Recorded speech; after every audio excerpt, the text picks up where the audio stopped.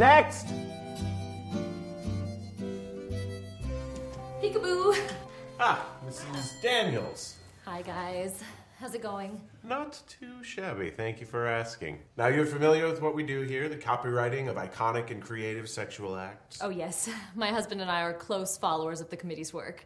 Teabagging, donkey punching. Oh, the classics. Yes, but the obscure ones as well. Just last weekend, as a treat, we cleared our schedules, opened a nice bottle of wine, and tried the Angry Pirate.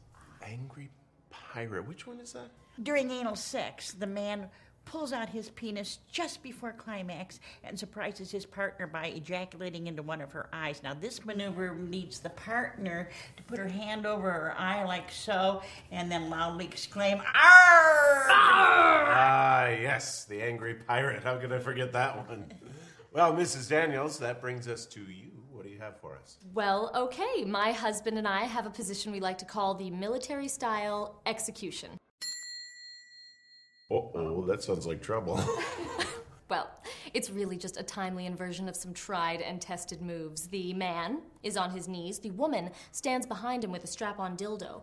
The woman pushes the tip of the plastic penis forcibly against the back of the man's head. Then the man wets his pants. Simple.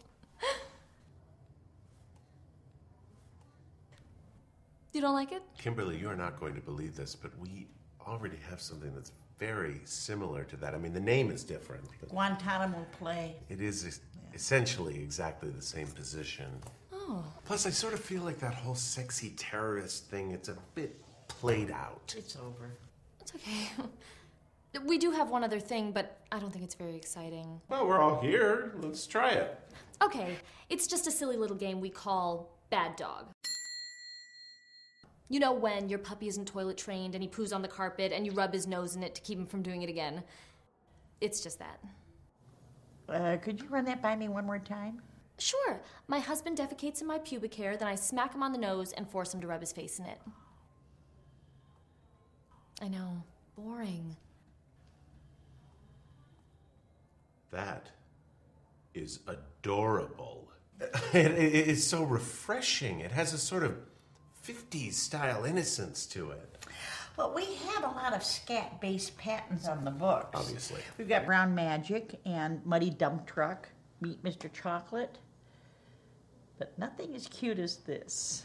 Plus, I think that teenagers are going to love this. They're going to hear the name Bad Dog, and they're going to be like, "What's that? I want to play." You're not just saying that. Absolutely not. Mrs. Daniels, congratulations. And please, give our best to your husband. Will do. She reminds me of my granddaughter. Yeah, she is such a sweetie, and what a charming idea.